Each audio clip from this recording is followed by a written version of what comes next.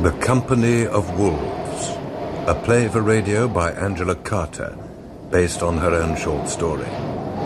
With Elizabeth Proud as Red Riding Hood, Michael Williams as the werewolf, and Catherine Parr as Granny.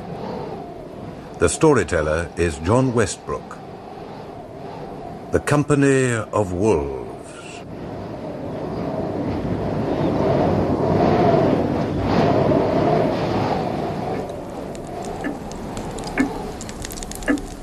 Knit one, purl one, knit two together. What are you knitting, Granny? Making some lucky little girl a present. What lucky little girl, Granny? Oh, Lord love you, my darling.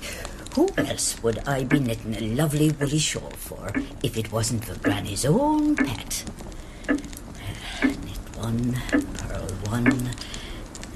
Nice shawl to keep her snug, so Granny's darling girl can wrap up warm and cosy, trot through the wood to visit her old grandmother when the winter winds blow and we shall have snow. Look what a nice red colour the wool is, eh? Red to match baby's rosy cheeks. Quite a bloody red. Quite bloody. Don't think of nasty things. Think of nice things. Cosy shawl for Granny's precious girl. Who's Granny's precious girl? I'm Granny's precious girl.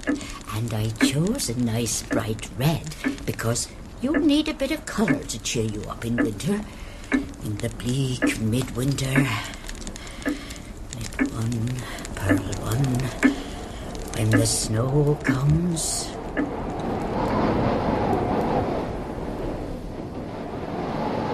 It is a northern country. A late, brief spring, a cool summer, and then the cold sets in again. Cold, tempest, wild beasts in the forests, under the vaulted branches where it is always dark. When the snow comes, it precipitates in this inhospitable terrain a trance of being, an extended dream that lurches now and then into nightmare. The deer departed to the southern slopes, the cattle all locked up in the byre. Now is the time the wild beasts come out. Now is the savage time of the year. Nothing left for the wolves to eat. When the snow comes, red for danger when the wolves come.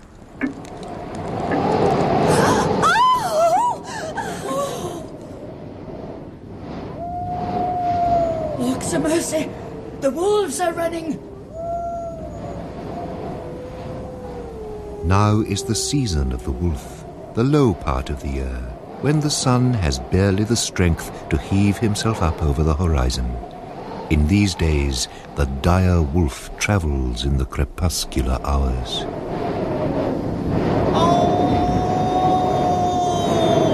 I pull my pelt around me and go hunting. I can be grey as a cloud, or I can be tawny. At twilight, I roam to tear up the world with my huge claws. At twilight, I roam to devour the world with my cleaving teeth. At twilight, I travel with eyes in the back of my head. My howl deranges the soul. What'll we do, Granny? What shall we do? Shut the shutters, bar the door, throw more logs on the fire, make a great blaze, keep the wolves outside. Fear and flee the wolf, my little one.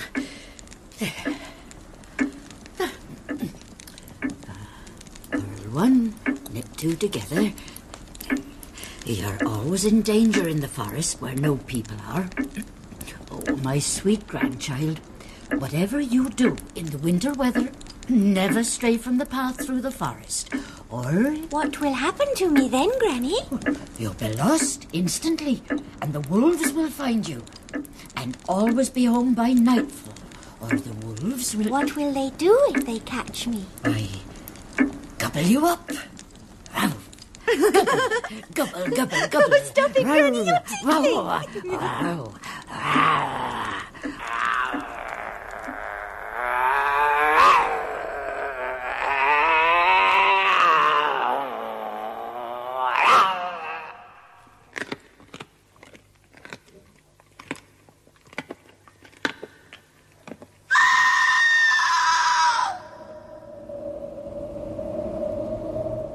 After dark comes, they come. They cluster round the forest path. They track your smell of meat as you go through the wood, unwisely late. They are like wraiths, like shadows, grey members of a congregation of the damned. The beasts of blood and darkness, carnivore incarnate, the eternal predator, the perpetual hunger of the dark wood that encompasses the lighted cottage in the clearing, the village trustfully sheltering in the valley.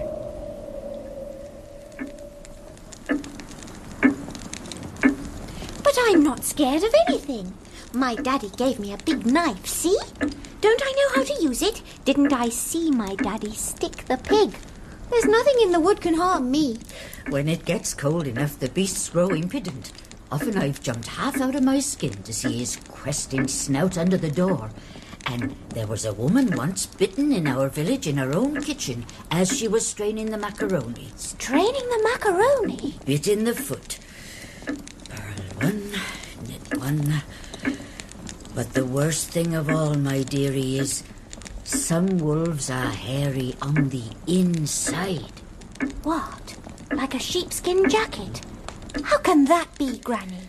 When he be not a natural wolf, my dearie, no wolf at all. Knit two together. Near here, just up the valley, when my own granny was alive, bless her soul, there was a wolf once in the winter-time come savaging the sheep and goats. Oh, such a terror as he was. What massacres he made among the flocks. And then this wolf got a taste for man flesh.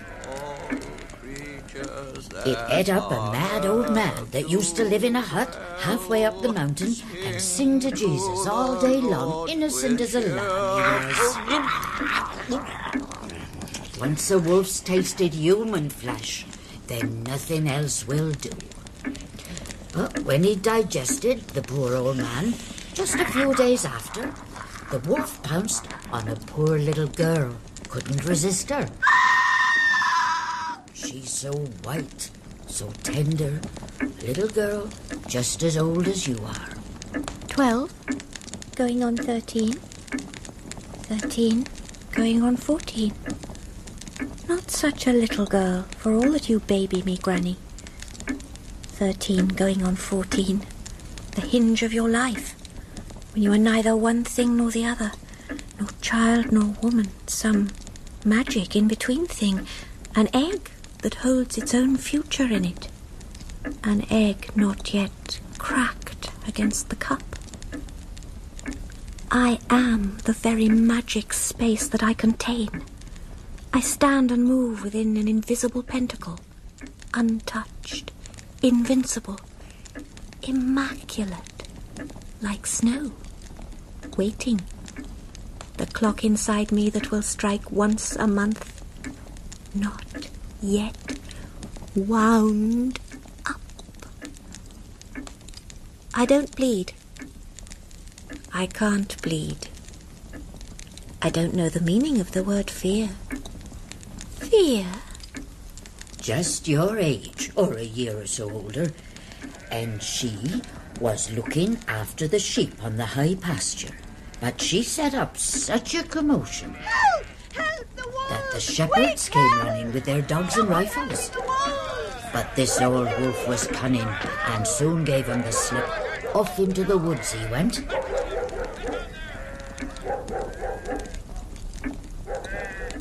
So what happened to the poor wolf then? Well, they sent to the town for a man whose trade was putting down such vermin. Famous for it he was. And this hunter dug a pit with steep sides, a deep pit, a wolf trap. And in this pit I stuck a sharpened stake, and tied to this stake by a string around its left leg a fine... Now you just stop that flapping and hold still! It dearly grieved me, I can tell you, to give such a fat duck to the wolf when I could have roasted it up for myself. But there's no better bait in all the world for a wolf than a duck. So I popped it down the pit, and then I covered the pit with branches and settled down in the undergrowth. Downwind, so he couldn't get a sniff of me, and bided my time.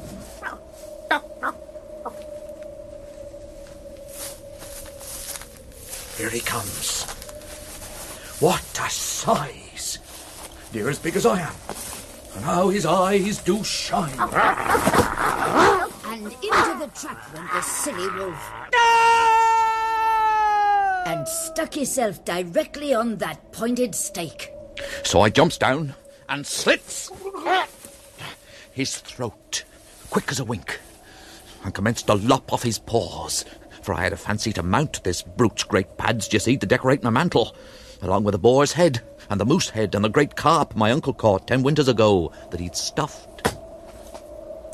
But only the one paw did I chop off, because so help me as I stand here, Mother Mary and all the saints in heaven protect me. Upon the ground, the hunters saw there fall no paw at all, but... a hand. A man's hand. The desperate claws retract, refine themselves, as if attacked by an invisible emery board, until suddenly they become fingernails, and could never have been anything but fingernails, or so it would seem.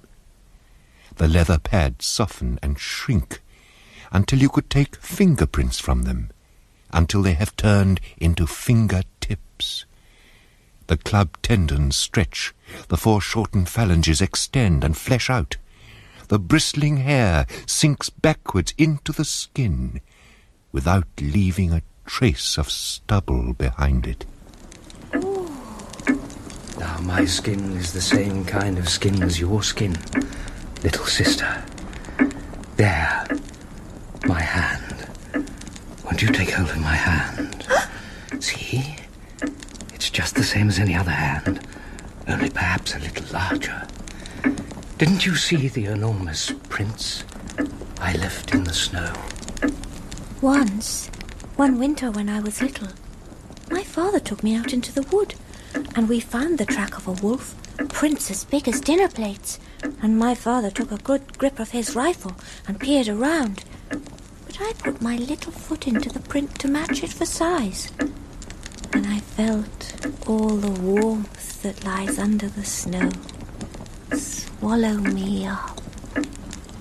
And now no wolf at all lay before the hunter, but the bloody trunk of... So may I never touch another drop.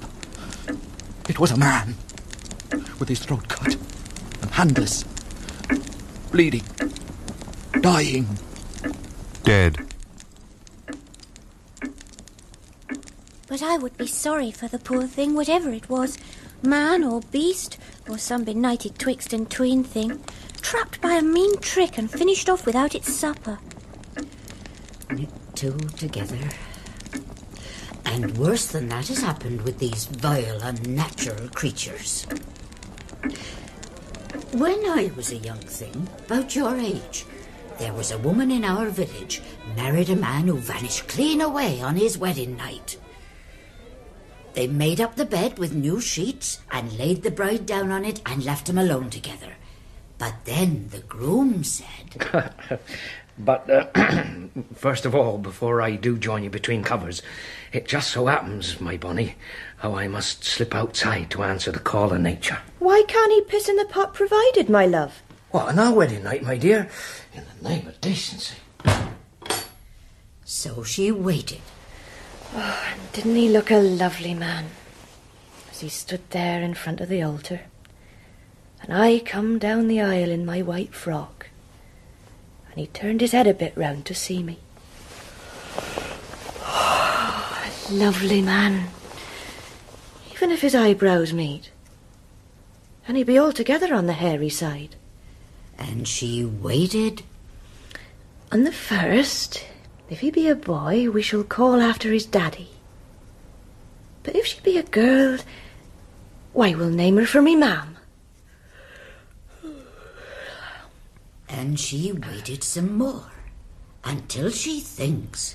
Surely he's been gone a long time. God save us all! That long-drawn, wavering howl that has, for all its fearful resonances, some inherent sadness in it, as if the beasts would love to be less beastly, if only they knew how, and never cease in some wordless, devastating sense to mourn their own condition. There is a vast melancholy in the canticles of the wolves, melancholy infinite as the forest, endless as those long nights of winter. And yet that ghastly sadness, that mourning for their own irremediable appetites, can never move the heart, for not one phrase in it hints at the possibility of redemption. Grace could not come to the wolf from its own despair, only through some external mediator. When the rumpus died down a bit, and I judged it safe to venture into the farmyard, I got down the lantern and searched among the outhouses, all in my nightie as I was, and that distressed. Oh, weeping and wailing I was, to think the wolves had eaten up my bridegroom and left nothing behind to bury. For not a gnawed bone, nor hank of hair even, nor yet a rag of his wedding suit did I find. But in the snow, many huge paw prints, as if the beastly things had been having themselves a bit of a dance. A dance.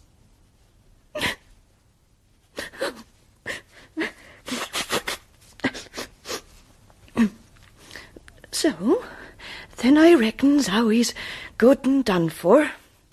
So I dried my eyes and went out and found myself another husband not too shy to piss under his own roof. And the first boy we named for his father, but he would insist the girl be called after me. My bouncing babies, merry as grigs.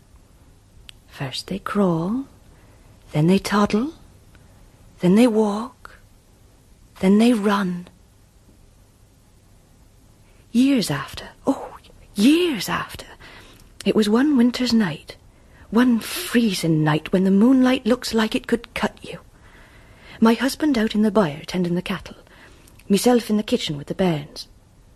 I just ladling the soup, just before Christmas it was, when night time lasts longer than daytime.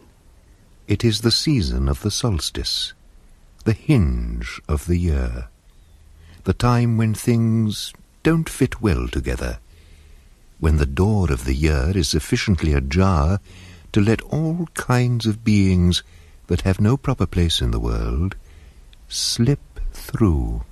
One snowy, moony night, Her first good man came home again. He hadn't forgotten her then. He came home for Christmas. Lift up the latch and let me in.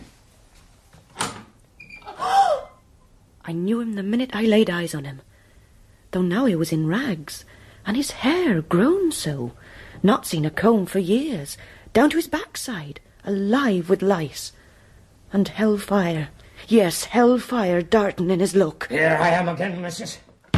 Fetch me my bowl of cabbage and be quick about it. There's changes made in this house, you villain. You've been away too long to have a claim on me. Mama! Who's this wee tender morsel? Mama! Mama! What big eyes he has! You just stay away from him. Come to Mama. What's this?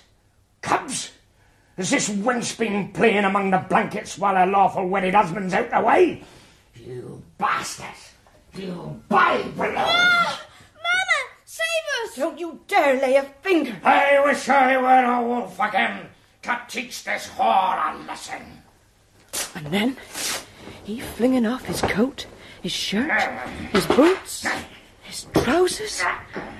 A wolf. He instantly became.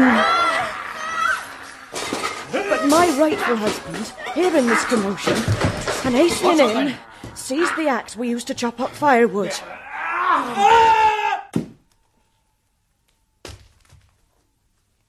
That's fixed him. So, the father of my children made an end of my visitor, then and there. Such a mess he made, blood and guts all over the kitchen floor. With one blow struck off its head, and the torso twitched a bit. But then... Mama, it's fur! Its fur's all melting away! And indeed, its hairy pelt fell off like snow off a roof in February when the thaw comes. And you could see how he was nothing but an ordinary man underneath. And the years since I'd last seen him had scarcely touched him. And his head, that had rolled onto the hearth and come to rest just by the kettle, the furry head, with the sharp ears and brindled muzzle and dreadful crushing jaw, why, then it turned back into his head. And there was my old sweetheart's face, with that self-same smile on it that he'd given me long ago when we were young, when I walked down the aisle towards him, me in my white lace dress. And he'd turned round to look at me, giving me a bit of a smile as if to say, "Courage, lass."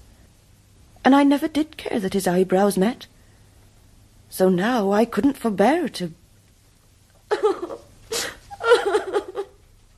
Is this the thanks I get for butchering the beast?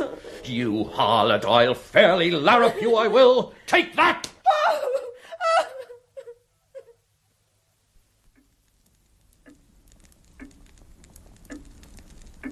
Knit two together. Now, I'm just ready to cast off. See how it's done? Then your shawl will be ready to slip round your little shoulders. How? How? Do they let their insides come outside? It is the devil's reward for long service. For they do say there is a salve the devil gives him, hands it out at the Sabbath. Fat of a cat, camphor, aniseed, opium, all mixed together, rubbed well into the skin. Or they do sup a drink the devil makes. An infusion of mandrake, belladonna, henbane, taken in a glass of wine. Or else they drink from a stream the devil shows them and go ravening off. Or sip the rainwater out of a wolf's paw print that is the size of a basin. And some are born so. Those that come into the world feet first on St. John's Eve and have a wolf for a father. And his torso will be a man's, but his legs, his privates, those of a wolf. And he will have a wolf's heart. A wolf's heart. But before he can turn into a werewolf, he must always strip stark naked, peel off all his human concealments down to the bald natural buff. If you spy a naked man among the pines, my dearie, you must run as if the devil were after you. A naked man? In this weather? He'd have his thingamajigs frozen off, Granny. Well, just you watch out.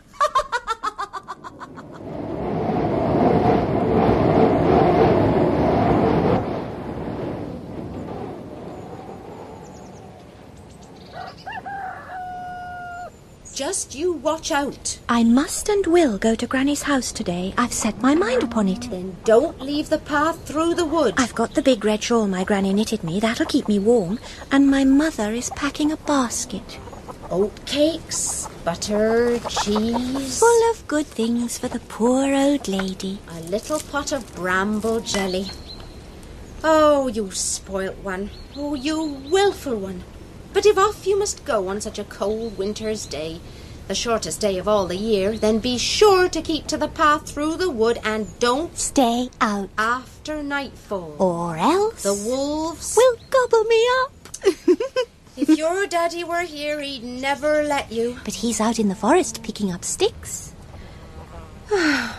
She being the youngest, and yes, the prettiest, our little bud, our blossom, I can deny her nothing. And she's such a high opinion of herself, she thinks the snow will forbear to fall upon her. And here I've got my daddy's knife. Don't I know how to stick the pigs with it? I will and shall go to Granny's house today. I'll just slip a bottle of ardent spirits into your basket to keep the old lady's bones warm. And don't stray off the path for a minute. And don't let the sun go down with you still outdoors.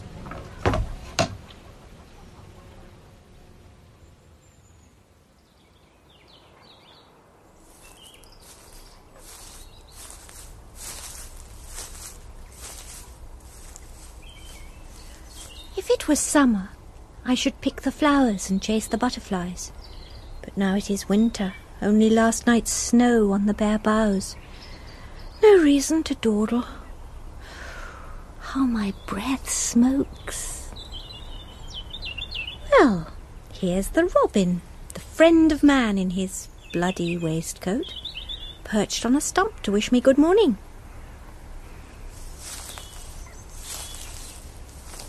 And if I walk as quiet as I can, then I may spy Reynard the fox taking home a hen out of my daddy's run, so his family can have some dinner. A raven. Why, Reynard the fox has been out early this morning. Here's the blood of some poor slaughtered bunny on the snow. The horrid raven pecking it. Shoo, you cannibal, shoo!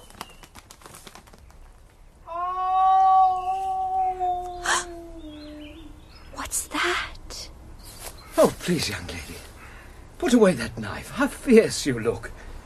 I never intended to startle you. I would have thought there was nobody in all the wood but me. Well, well, well. Who's this fine young man sprung out of nowhere? If you spy a naked man in the forest, run as if the devil were after you. But this one's got all his clothes on, Granny. Such nice clothes, too. Lovely bit of tweed, that jacket with the leather patches on the elbows. And a felt hat with a feather in the band. And nice whipcord breeches and such a shine on his leather boots. It took a gentleman's gentleman to give this gentleman's boots that shine. Out after game. He must be out after game. Doesn't he have his rifle over his shoulder? Here I am, a jolly huntsman. So he makes me a little bow, polite as can be, and... Allow me. What lovely manners! Taking the heavy old basket off me to carry himself. Not like those rude clowns in the village who don't know how to treat a lady, let a girl hump the potato sacks all by herself. My knife. I put my knife in the basket. My rifle will protect us both, young lady. You have nothing to fear when you're with me. Permit me.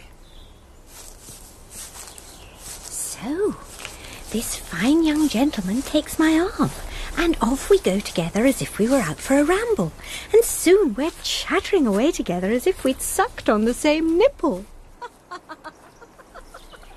Taking a few bits of this and that to my old granny, sir, seeing as she is bedridden. Parted company with my friends in order to bang away by myself, and now making for the village. Make haste and speed, for the day darkens early this time of year. Hoping to find some friendly hostelry, a bite to eat, a drink. Should you escort me as far as my granny's house, sir, I'm sure my granny would gladly give you a cup of tea. Or maybe something a bit stronger, seeing as how we slipped a bottle of brandy in with the butter and cheese. Delighted, delighted. And me, all of a flutter, poor simple girl that I am, for he is such a handsome young fellow, for all his eyebrows do grow close together. 15, going on 16, the tenderest age. Under that red shawl, how white her skin must be, as white as breast of chicken, succulent as loin of pork. Little miss, pretty miss, see what I have in my pocket. Now this young man had the most remarkable object in his pocket, which he brought forth to show to me. At first I thought it was perhaps some kind of a pocket watch, for it was round and swung on a chain. But tick, it did not. And then it came to me how it might be a locket with a picture of his sweetheart inside, which made me squint a bit until he said... This is what we call a compass. It had a round face, much like a clock, but no numbers on it, and only the one hand that moved around in a wavering manner, wavering as if it were looking for something. Looking for the north. And he told me how this compass had helped him find his way through the trackless forest, because the needle always pointed to the north with perfect accuracy. So you see, I can never lose my way. I'm always at home in the forest. But I did not believe him. I knew I should never leave the way on the path through the wood. or else I should be lost instantly. Why, I can guarantee you, if I plunge off this winding path directly into the wood now, at this moment, and find my way by the compass, I will arrive at your grandmother's house a good quarter of an hour before you do, I promise you. I shan't leave the path. I won't leave the path. Then you stay on the path, and I'll go through the wood, and we'll see who gets to your granny's house first. Is it a wager? Shall we make a little bet on it? You get there how you like. I'll get there how I like. What will you give me if I get there before you? What would you like me to give you? A kiss? Oh, she's blushing, like blood leaking into snow. Look how dark it's getting. Oh, why, I do believe we shall have snow. A kiss? You're on. Here, hold on. You've taken my basket with you. And my knife. You've taken my knife. Oh, never mind it. I'll soon catch up with him. What an adventure, though. Indeed. For fear of catching up with him too soon, I'll take my time, I will, over this last half-mile to Granny's house, although the snow is coming on.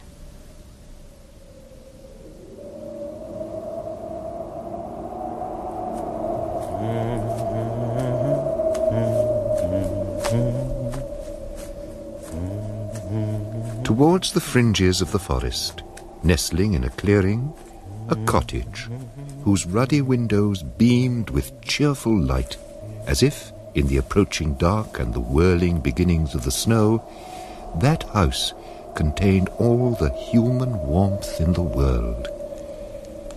Towards the cottage door, the huntsman now purposefully directed his footsteps. Who's that knocking on my door? Only your granddaughter.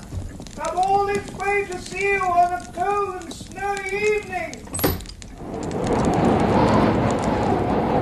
By his incandescent eyes, she knew at once the nature of her visitor, and clasping her hands together, she besought, Jesus, Joseph, Mary, St. Anne, St. Elizabeth, St. Call on Dennis, all the St. saints in the Patrick, calendar St. to speed hot foot from heaven to help you, Granny. But it won't do you any good. How can you keep the night out when it wants so much to come in? Before he can become a wolf, the werewolf strips stark naked. Good. To get out of these silly clothes. Under his clothes, he was the colour of goat cheese, and nipples black as poison berries, and a stripe of hair running down his belly, and so thin he was that you could count his ribs. But I'm not going to give you any time.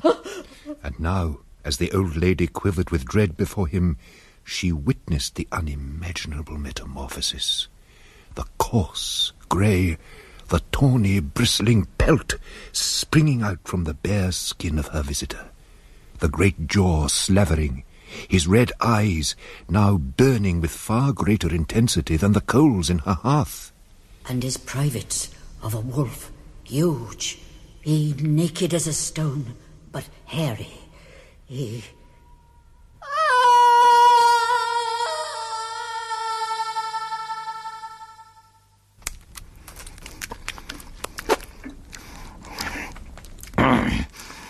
Here's a tough old bird indeed. Veritable jaw cracker. Not much meat on her. All sinew. Still, waste not, want not. Down the red lane with Granny. And isn't Dessert trotting through the woods towards me this minute? She tender as a peach, juicy as a wood strawberry.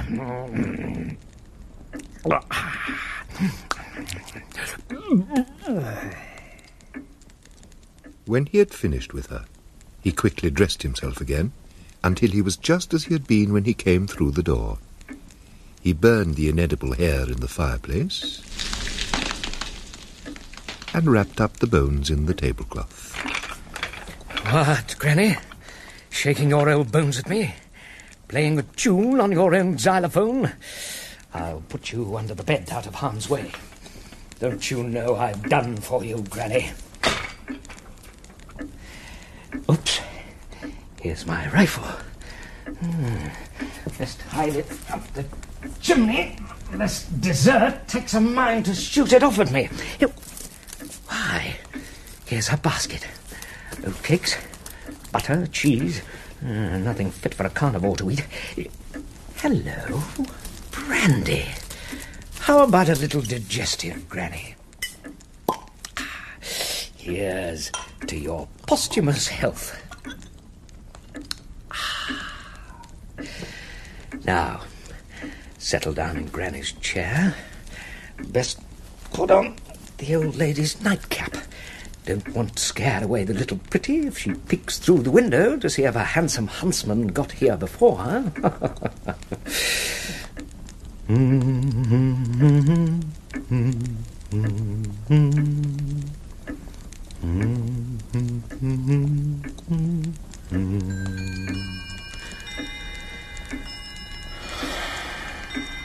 Where can she have got to? Who's that knocking on my door? Didn't the young gentleman get here before me, Granny? A young gentleman? What young gentleman? I see no young gentleman. Oh.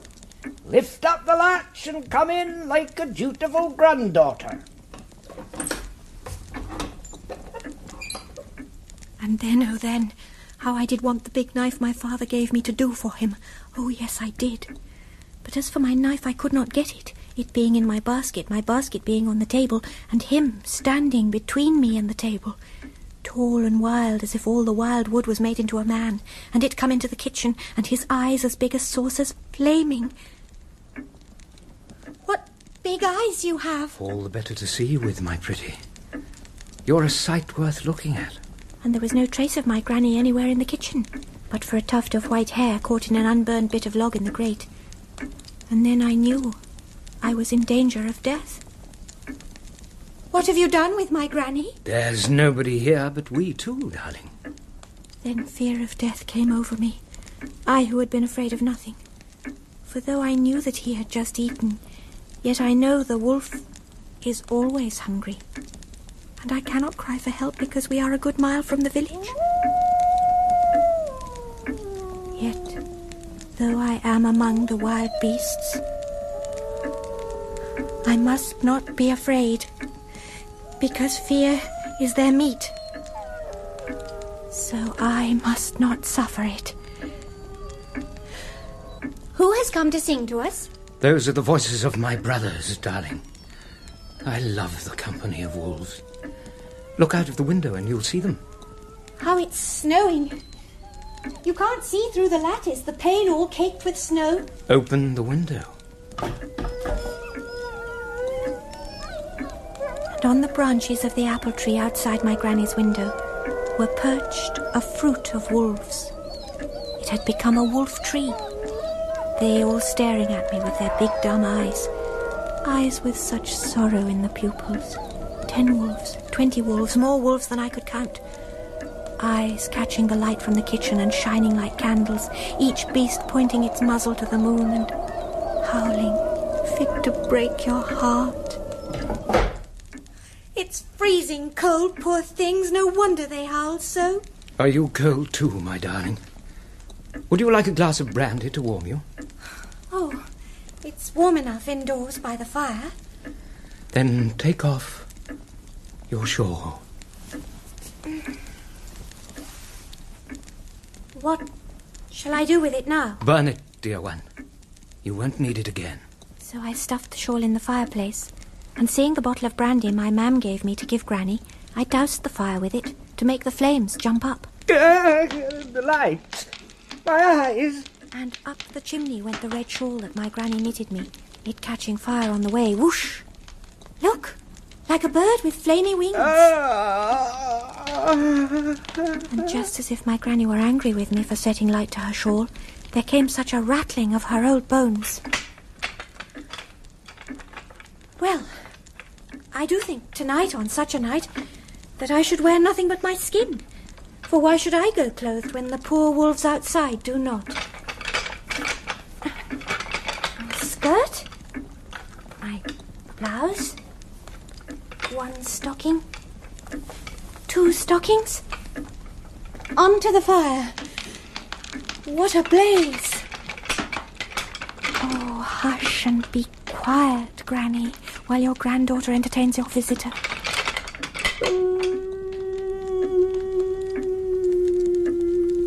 There. See? All my clothes burned up. Oh, sir, your eyes, they're watering. Are you in pain? Can't you bear the bright light? Oh, sir, don't turn your head away. Not from a poor girl like me. Or is it the firelight has got into my skin, too? Do I blaze, sir? Am I too bright for you, sir? I can't. What is it, sir? Is it that you're having some difficulty about turning into a wolf, sir, because I've had my clothes off first? Is that it? Aren't you frightened of the wolf? Since my fear did me no good, I put it away from me, sir. Put it away with my clothes. Oh, fine gentleman. Fair is fair. If I am to go naked, then you must go naked too. Let me unbutton that shirt for you. Don't struggle now. What does my mummy say? Let's skin the rabbit. But this rabbit has fur underneath his skin. What big arms you have. There. Put them around me. There. I do believe, since you got here before me, that you owe me a kiss. What big teeth you have. All the better. To eat you with. Oh, I say. Well, each to his meat. But I am meat for no man. Now, I shall burn your clothes just like I burned my own. Not that. Why, anybody would think you were scared of being a good wolf all the time.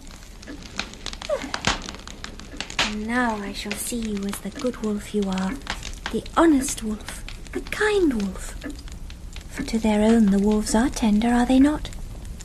If you were truly a wolf, would you not let me climb up on your back and take me home through the forest? Outside's not the place to be tonight. The snow, the freezing blast. Stay indoors with me. Lie down on Granny's bed. What? Make ourselves cosy? There we are. Lay your head in my lap. There. Your great, grey, grizzled head. Let me scratch your lovely ears. You can hear the clouds move, can't you? You can hear the grass grow, such sensitive ears, so quick of hearing. And I can see the lice move on your fur, poor beast. And shall I pick the lice out? Would that be a kindness to you?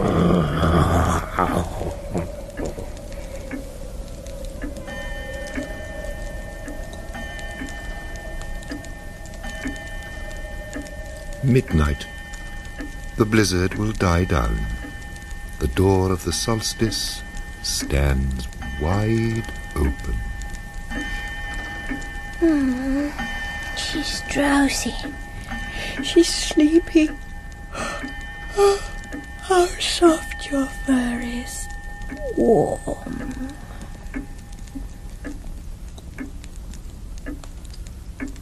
When I was a man, I heard a story that then I did not believe, because I thought that all wolves were as I was. How there was a woman lived on the mountain, and she went into labor in winter in a storm, and bore her little daughter, and died of it. Nobody by her but her husband. He did what he could, but when there was no hope for her, he went off to the village to fetch the priest. The snow falling, the wind blowing, and the ice on the river broke under him. He drowned.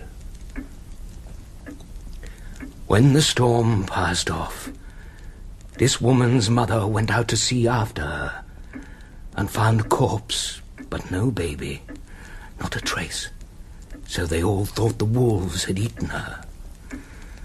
And 7 years went by, until another hard winter when the wolves came out of the forest after the goats, and the dead woman's mother saw a creature with long hair that might have been a little girl, and she running with them. And they found footprints among the paw prints. Footprints. So they scoured the mountain and found the child in a cave with an old grey wolf they shot when it jumped up at them. Then they took the girl back to the village and locked her in a barn. But she howled. How she howled. She howled until she brought every wolf out from all over the forest, dozens of them, hundreds of them, howling in concert as if demented. And the wolves laid siege to the barn and would let nobody near, and the girl ran away with them. And 7 years later, the old woman, she was out gathering mushrooms. She saw a grown woman with 2 pups kneeling by the river, lapping up water. But when the old woman called out, "My dear one, my pet, come back to me," off the other one ran to where her friends were waiting. Are you listening? Are you sleeping?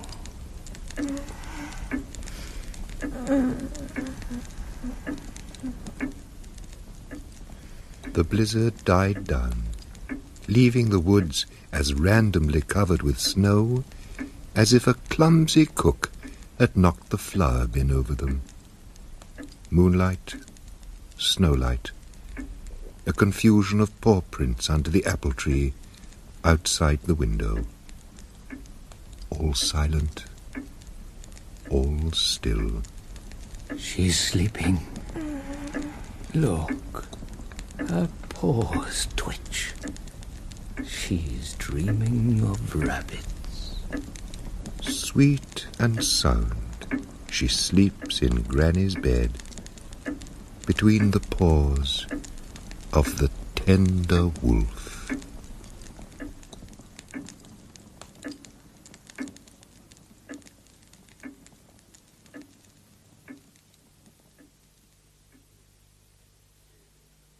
In The Company of Wolves by Angela Carter, Elizabeth Proud played Red Riding Hood, Michael Williams the werewolf, and Catherine Parr Granny. Other parts were played by Peter Baldwin, Eve Karpf, Elizabeth Ryder, Jeremy Booker, and Emma Kate Davis. The storyteller was John Westbrook. The play was directed by Glyn Dearman.